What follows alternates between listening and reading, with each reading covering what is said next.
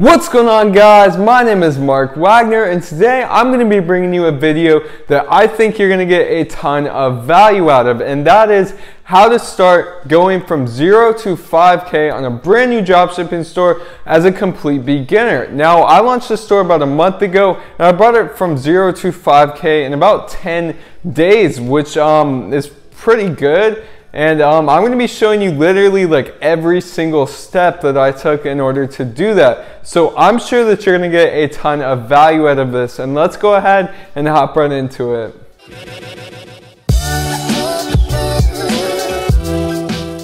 Alright, so like I said earlier, this video is basically going to be based around a store that I launched last month. And I brought from 0 to 5K in about 10 days. And for the record, that was profitable too. Like within those first 10 days, I was profitable. So I'll go ahead and tell you what this store was. This store was a trending product. It was a seasonal product, and I was selling purge masks. So a lot of you have probably seen those. Purge masks are like probably one of the most saturated dropshipping products ever.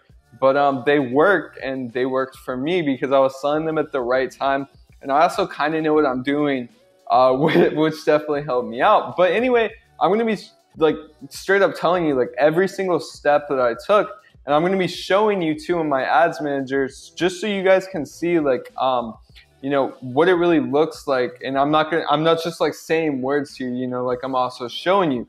I'm just going to go ahead and refresh my dashboard here just so you guys can see that, you know, I'm not one of those fake gurus out there, and you know, all this is legit, and I'm literally just telling you what I did for free. So I hope this is going to be of immense value, and I think that it will be. So if it is, just do me a favor and hit that like below, and let's go ahead and hop right into the value.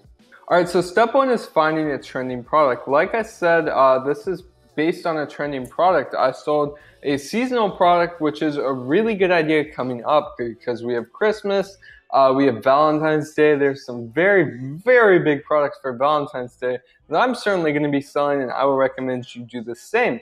But anyway, it doesn't necessarily have to be a seasonal product. There's plenty of trending products out there. At any given point in time, like there's at least one like really, really big trending winner.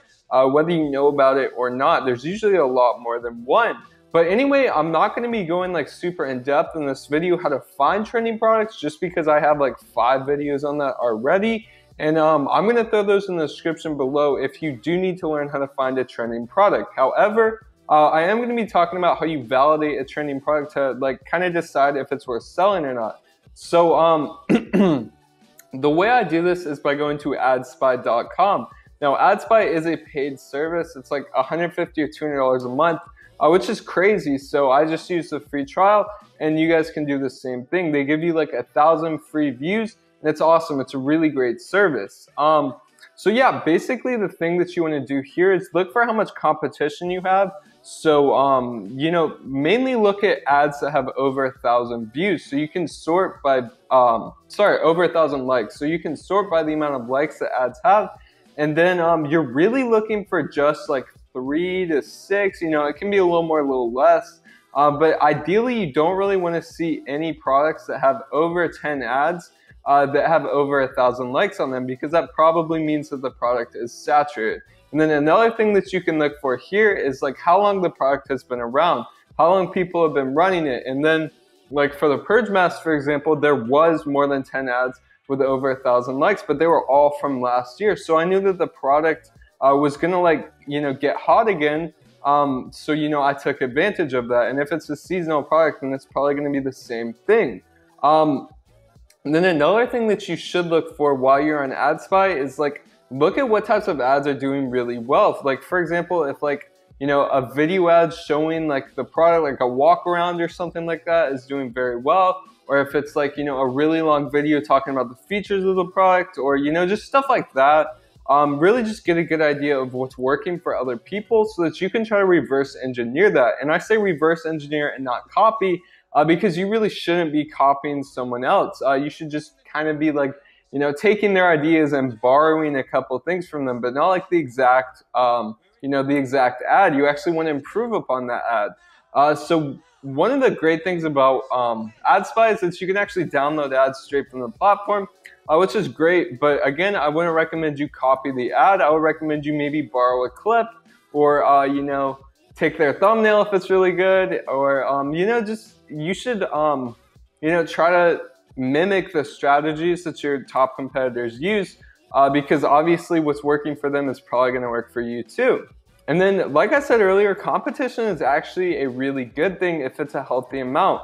But you don't want to have like a ton of competition on a product, because then it's probably going to be really hard to make money with.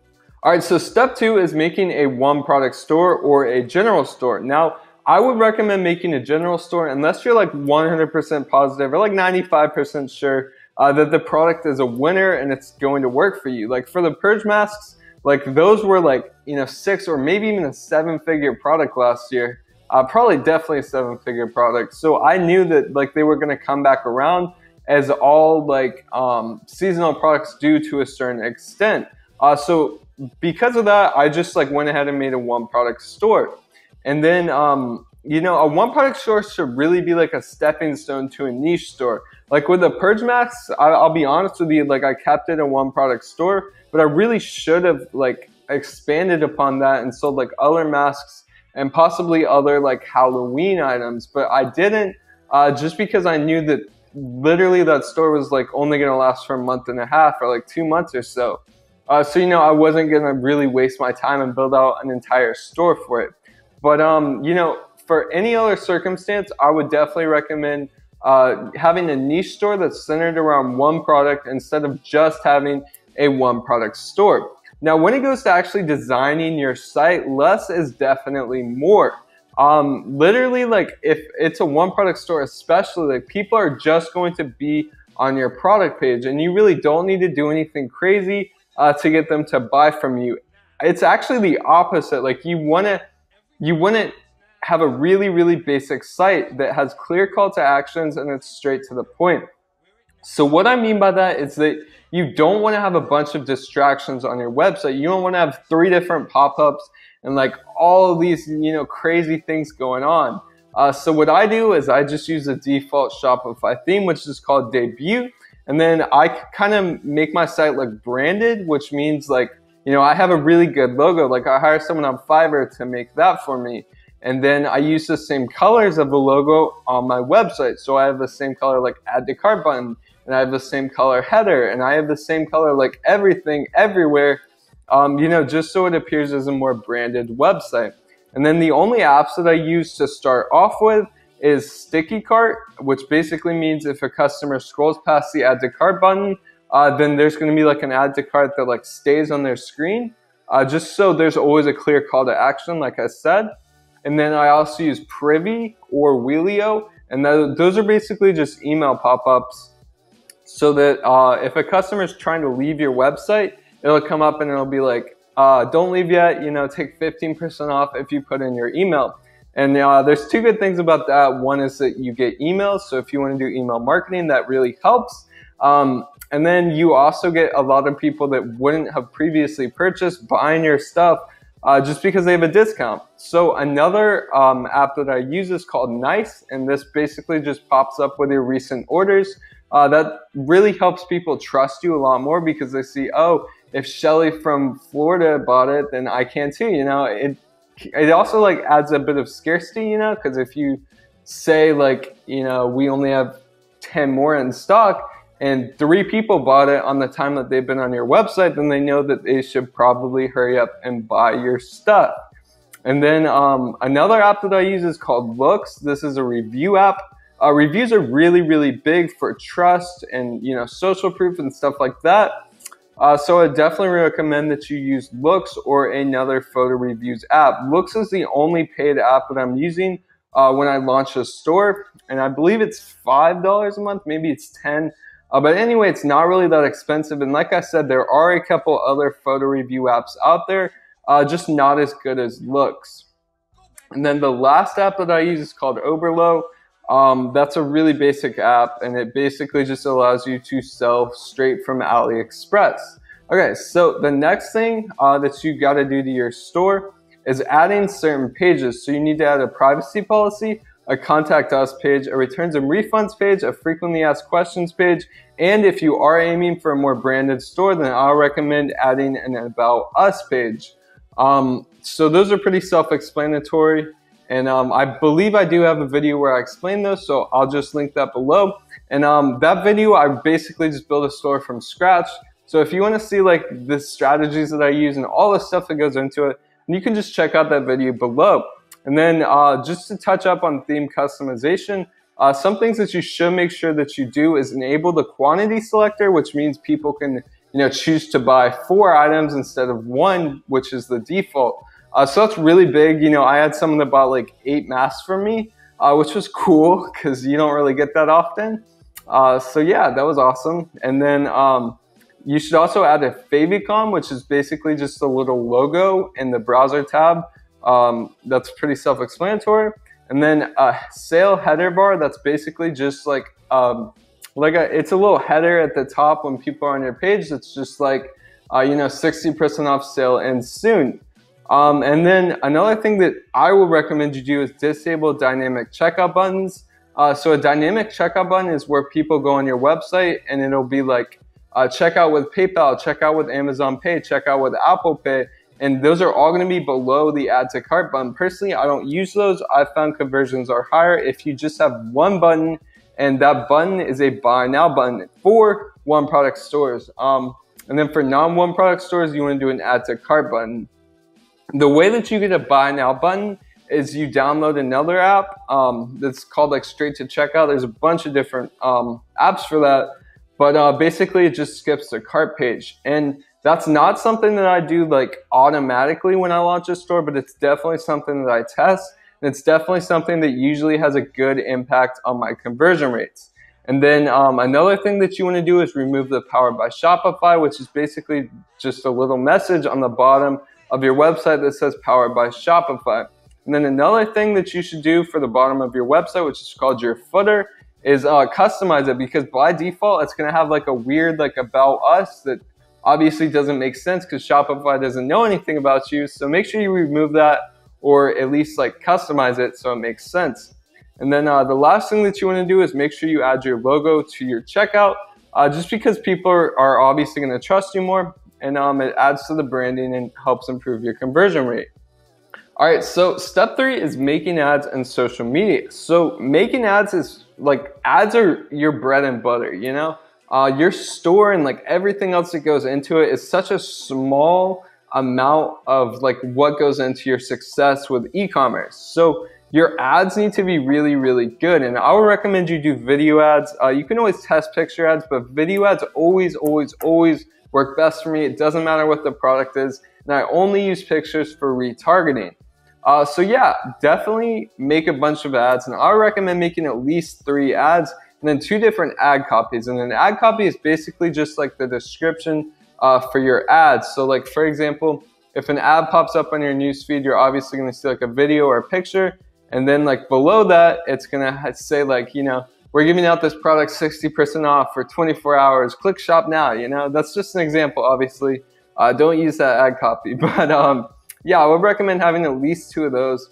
And then that's really like a lower budget, like, it's a kind of like a slacker way to do it. So I will recommend ideally having 5 video ads, 3 ad copies, 3 different thumbnails, and 5 scroll stoppers. But the scroll stoppers you only want to test once you found a winning ad, which we're going to talk about how to do in step 4. But a couple more things about making ads in social media is that, like I was saying earlier, you want to reverse engineer your competitors' best ads. So a scroll stopper is basically like the first 3 to 5 seconds of a video. And a lot of e-commerce entrepreneurs use these to kind of capture people's attention, because when people are scrolling on their newsfeed, they're not going to stop for an ad unless it really catches their attention. So scroll stoppers are really, really big, and then thumbnails are really big too.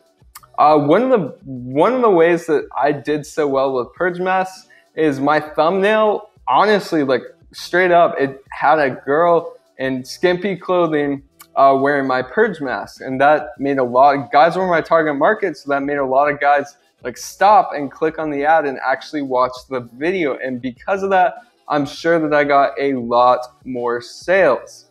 And then another thing is that you want to do square ads if possible. And then if you're just running with Instagram, then you can also do a 4x5 ad.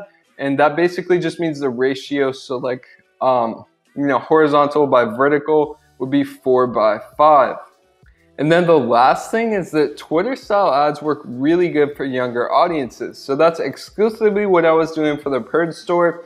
And like I said, those did really well because I did have a younger demographic that I was targeting. A Twitter style ad is basically just where you have like a video or a picture, and then there's like white space around it and like a little caption at the top. So it looks like it was a post from Twitter and it's like the same kind of style, but it's really not. And then I just make those on an app called InShot. And then I do have a tutorial that basically shows me making a video like step by step. And I'll leave that in the description below. And then the last thing that you need to do is make your Instagram and Facebook pages. And then obviously make like a business page so that you can connect these two and that it shows up when you're running your advertisements. And then personally, I would recommend you post one time a day on Instagram, and then you can actually connect your Instagram to your Facebook so that it posts on both pages at once. And that's what I do. That's what I did, and that helps with a lot of things. All right, so step 4 is your creative testing. Now, a creative is basically just an ad. It's like a video or a picture or whatever you're using to advertise your product. And the reason that we do this first, or like fourth, I guess, but the reason why we do this before running any ads is that it wouldn't really make sense to like to be testing different ads as we're testing different audiences. It's a lot more effective if you test your ads first, and that way you can use your best ad to kind of figure out what audiences work best. So I would just recommend you make your first campaign on your Facebook ads and then have one ad per ad set. Just don't touch any of the targeting except the countries. So the countries you should do United States, United Kingdom, Canada, and Australia. And that's basically called the Big Four because it's the 4 biggest countries in the world that mainly speak English. And then if you do have like a niche product, which probably wouldn't be a trending product, but it's definitely possible. But if you do have a niche product, then you should do some interest. And I would recommend that you just do like the broadest interest that you can think of for that niche. Like for example, if it was like the cooking niche, then just write cooking, like just make it as broad as possible, like over 20 million people. And then one thing that you should do for this creative test is optimize for view content. Now that sounds pretty scary, but literally it's just like one thing that you need to do on your ad set, where instead of optimizing for purchases, you optimize for view content, which basically just means you're going to get a lot of people that view your product, but probably not any that actually buy it. And that's not the purpose of this campaign. The purpose is just to see which ad works best. So once you've gotten all of those ad sets set up, then you want to set a rule so that they run until they hit 2,000 impressions. Now, an impression is basically just when someone sees your ad. And then the way you set a rule, I'll actually show you in a second, but it's really, really easy. And then after 2,000 impressions, you can compare the click-through rate and the cost per link click to find your winning ad. It should be really obvious, honestly. But you can basically just see that, okay, 5% of people clicked through to my website when they saw ad 1. And then 1% of people clicked through to my website when they saw ad 2. So obviously ad 1 is going to be the winner. And then cost per link click is also pretty self-explanatory. That's just like, how much it costed you to get someone to go ahead and click to your website. And then once you have hit 2,000 impressions, you should also hit the breakdown tab to kind of see if there was like a specific group of people that were like adding the product to their cart or maybe purchasing, or maybe they were just like viewing like a lot more than any other like groups of people. So the 3 things that you need to look for with breakdowns is age, gender, and placement. So placement is basically just where your ad is shown. Then age and gender are pretty self-explanatory. All right, so we're gonna be hopping into my ads manager and going over this campaign just so you guys can see how it looks. So this is September 8th through 18th, like I said, and I was showing you back then. This is when I launched on Facebook. So as you can see, I was averaging a 1.93 return on ad spend. The break even was about 1.52 for this product. And as you can also see, I literally didn't get a single sale from my creative campaign, but that's okay because like I said, the only point of this is to test your ads. So as you can see, I'm kind of a tryhard, so I tested a bunch. Not all of these are from like when I first launched. But yeah, so all you really got to do is sort by click-through rate. It's super easy, but as you can see, these ads were like my obvious winners. So this is thumbnail 2 and thumbnail 3. These are both for ad 8, and ad 8 was my clear winner, followed by ad 3 and ad 7 and ad 3. And you know, as you can see, basically a 21% click-through rate compared to some with like a 4 click-through rate. You know, that's obviously going to be your winning ad. And then as far as cost per link click goes, I guess it's cost per view content. That's kind of odd how my second and third and fourth were less than my first. But anyway, as you can see, you're still comparing 7 cents to about 30 cents. So obviously ad 8 was my clear winner. And then I'm just gonna go in on the ad set level and, you know, just show you how this campaign looks when you set it up. All right, so as you can see, basically the first thing is just optimizing for view content like I was saying earlier. This is probably gonna say purchases, and all you gotta do is click the X and then hit view content. And then as you can see, I was targeting literally everyone in Australia, Canada, UK, and the United States. Just automatic placements, and that's it. So really the only difference that you're gonna have between your ad sets is just the ads, so that you're able to compare them and it's an even comparison. All right, so step 5 is your interest test. Now this is what you should do after you find your winning ad. Make a new campaign and then have 10 different ad sets that each have one single interest in them. And then I normally try to stick to between 1 million and 20 million for my audience size. And then when I'm launching a new product, I really try to get a broad range of who I think may be interested in the product. So as you're gonna see as I hop into my ads manager in a second, like for the purge, I was targeting like, you know, video games. I thought they may be interested in the product, and I was targeting like, I don't even remember off the top of my head, like sports, like, you know, just a whole big range of people that I think may be interested in the product. And I try to really have like a variation, like a really large variation in my interest, just so that I'm able to hit like every part of the market basically, so that I can see what works. Because once you do start to find some ads that work, like for example, if you have one interest that was targeting video games and that did really well, well, hey, there's a bunch of different ways that you could go from that. You could target Call of Duty, you could target Halo, you could target Xbox, you could target PlayStation, you know, just all these different things. But you know, I try to start off and like leave it very, very broad, just so that I'm able to, you know, get more detailed once I figure out what works.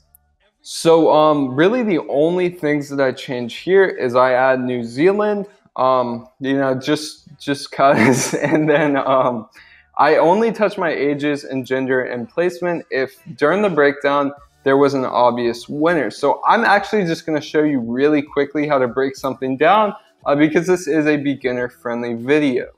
All right, so we're just gonna go ahead and break down by gender, and as you can see here, male actually had a lower click-through rate than, oh, sorry, that's uncategorized. So yeah, male had a much higher click-through rate. And males were end up who I basically was targeting like the entirety that I ran this product. So again, you can just break down by hitting this tab and then clicking by delivery and then choosing what you want to break down by. So like I said, you should only touch those if there's a super, super, super clear winner. But it's really not a big deal if there's not. There's probably not going to be, and that's fine because we can break it down after we run these interests. So before I show you my interest campaign, I just want to say, talk about what you do after you launch these interests. So if you have a lower ticket product, which means, in my opinion, below $40, then kill ad sets that have spent over $20 and not gotten any purchases. And then you should constantly keep cycling in more interest based on what's working. Like I was saying earlier, if the video game interest is working well, then you can do Call of Duty and Xbox and stuff like that. And then as you start to get more data, keep breaking it down to kind of find your target market. And then eventually you're gonna find a constant audience that works really, really well. Like for this product, it was 18 through 30. It was Big Five, which is just US, UK, Canada, Australia, and New Zealand. And then Instagram and Facebook feeds worked really well. And like I said earlier, men. All right, so just to show you this interest campaign, as you can see, now I have 290 ad sets in here, but when I was first starting out, I launched 10, and then I just kept launching more and kept launching more, and that basically just took me to 5K alone. This is probably 20 ads within that 1 week, something like that. But anyway, just to show you how it looks on the ad set level, I was breaking it down a little bit here because I kind of figured what my target market was as I started to get more sales, from these interest tests. I was breaking it down, and then from there I was just okay, well, if 18 through 24 is doing really well, then I'm just going to go ahead and cut out all the other age ranges for the interest that I'm currently running right now. So as you can see, I do $8 a day budgets. I just do that across the board. All my stores, all my ad set level budgets, they all start at $8. And then I actually wasn't targeting New Zealand in this one, but I normally do just because it's a Big Five. And then 18 through 24, like I said, men, I also broke that down. And then just one single interest. And then from there, at this point, I was doing automatic placements, and then I gradually changed that to Instagram and Facebook feeds only. And that's basically it. Everything was exactly the same.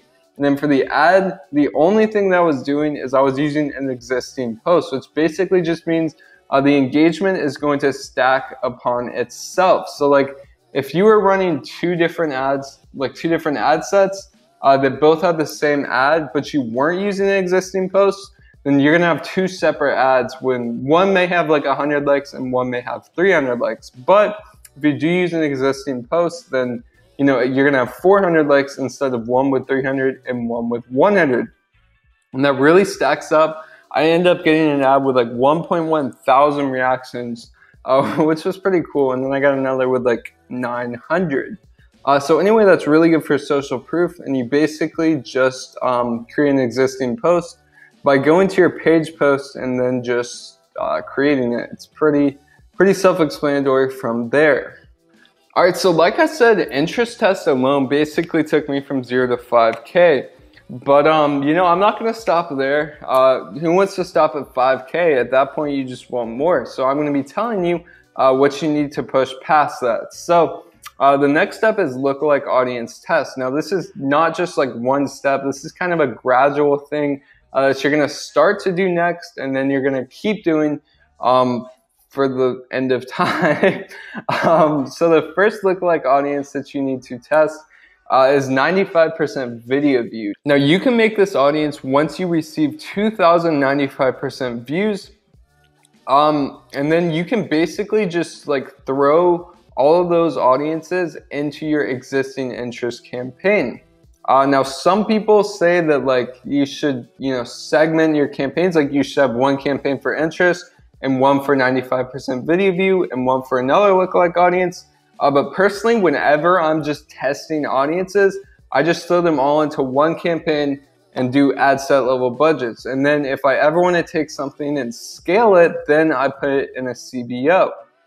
We'll talk about CBOs in a second, but anyway, it's back to lookalike audiences. So after 95% video view, then you're probably gonna wanna test your view content lookalike audience, which you can do after 2,000 website visitors. And basically, you don't wanna have any of those website visitors from your creative campaign. So on your creative campaign, you're optimizing for view content. So you're gonna get a ton of visitors, but very few of those are actually gonna be interested in your product. So instead, you just wanna look at your Facebook and say, I've gotten 2,000 just from my interest test. So that means we should go ahead and launch that lookalike audience. And after that, you're probably gonna be able to do your 75% video view lookalike audience, which you should do after about 4,000, like 3,500, somewhere around there. But anyway, that's probably gonna be the next lookalike audience that you wanna test. And then just continue doing that once you get about 1,000 events for basically like every other lookalike audience. And an event is basically just like someone doing something to like trigger a lookalike audience. Like for example, if you had 1,000 people that go on your website, then that's 1,000 events. So you can continue doing this for add to cart, initiate checkout, website conversion, which basically means purchases. And then there's some more advanced ones that you can do, like 5% time spent, which is the 5% of the people that spend the most time on your website. Then you can do that for 10% as well. And then you could also test Instagram and Facebook engagement, which is just people that they like your posts on Instagram or Facebook. And then when you're creating these lookalike audiences, you should make 5 individual audiences for 1 through 5%. Like for example, you should have a 1, a 2, a 3, a 4, and a 5% audience. And then you should have one audience that it goes from 5 to 10%. Now this is probably gonna be a lot easier when you actually go to create the audience if you don't know what I mean, but it's really simple. Anyway, you should have 6 audiences. And then if these audiences don't end up doing well, you can always remake them. Like for this purge store, I remember my view contents did not do well originally. So I just kept pushing. I did other lookalike audiences and other interests and stuff like that. And eventually I had just a ton view contents. I had over 10,000, and the lookalike audience that I made before was based on 2,000. So that's obviously a lot more effective when you have more data. So I went ahead and I remade my view content lookalike audiences, and they did really, really well. There's some that are still running to this day. So you're definitely going to be at over 5,000 at this point. It's really, really not that hard. Like I said, I did it just from interest. If you do have a good product and everything else is set up the right way, then you're definitely on your way to a 6-figure product.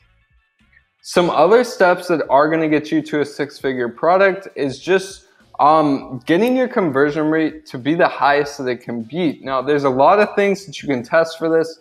One of those is different apps. Like I was saying, I use an app that skips the cart and goes directly to checkout. That made a 0.5% difference in my conversion rate, which may not sound like a lot, but it really, really is when you're pushing big numbers. And then obviously just messing with your description, changing up your photos, maybe increasing or decreasing your price. And there's a bunch of other things that you can do to optimize your conversion rate. Another thing is adding upsells. Upsells are really, really, really big. I've made on the purge store alone, I made over $2,000 from Sweet Upsell. And that's just an app that after a customer checks out, it'll be hey, thanks for your purchase. You've unlocked a special discount for 40% off of another purge mask. And they're like, oh, heck yeah, I can give this to my friend and we can be Fringles on Halloween. I don't know, but tons of people buy it. And like I said, it's over $2,000 at this point. And then, you can also upsell people on different products. And that's really the advantage of having a niche store compared to a one product store. And then set up email sequences. I have a video that talks about this really, really in depth. And I use an app called Campaign Monitor to do this. And then just keep testing new creatives. Like I was saying earlier, you should always keep testing new interests, but keep testing new creatives, new ad copies, new thumbnails, new scroll stoppers. Like I was showing you earlier, I tested 20 different creatives. And that's how I found the one that, was able to be scaled to over 1,000, reactions, which was definitely over 1 million video views. Another thing you may want to consider do is using Instagram influencers. Now, I did not do this as hard as I could have, but I probably ran 7 or 8 different influencers for the purge store, and that generated me a little over 1,000 in revenue. but it definitely wasn't as profitable as Facebook was for me personally. However, some products just hit with Instagram influencers, so I definitely recommend you look into that, especially if you have like a younger demographic for your product.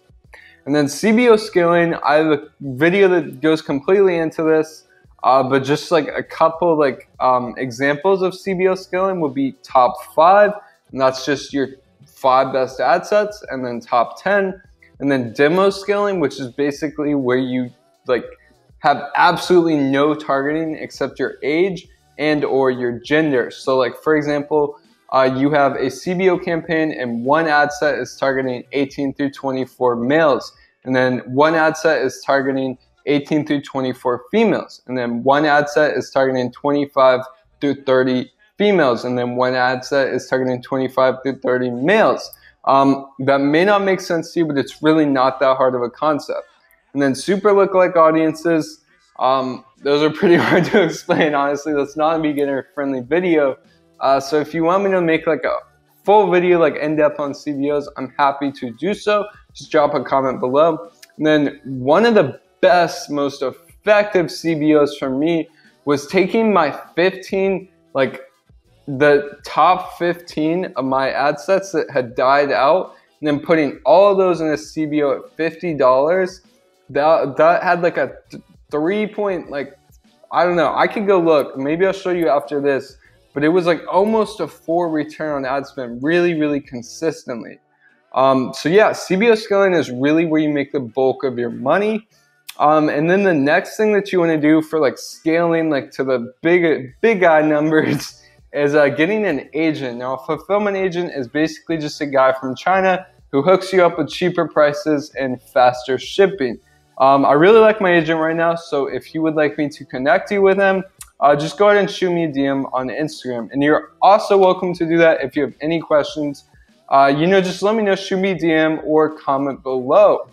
Alright guys, I really hope you enjoyed this video. I put a lot of effort into this and I hope that you're able to get a ton of value out of it. And if so, then do me a favor and hit that like button below so that other people are able to see this video and get the same amount of value out of it. If you have any questions about the strategies or dropshipping in general or anything at all, then feel free to DM me on Instagram. It's going to be above my head and in the description below. Again, thank you so much for watching. I really hope that you're able to get a ton of value out of this video. You guys have an awesome day, and I'll see you in the next one.